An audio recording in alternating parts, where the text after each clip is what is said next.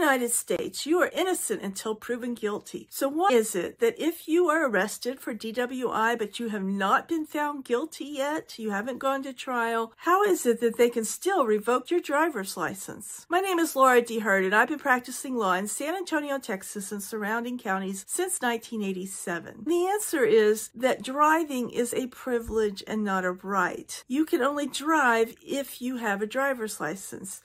If you get arrested, the administrative agency that issued the driver's license can revoke that license unless you follow their rules to the letter. So it's important to hire an attorney as soon as you get arrested, and don't wait, because there is a very limited time, 10 days, to do something to prevent them from revoking your driver's license.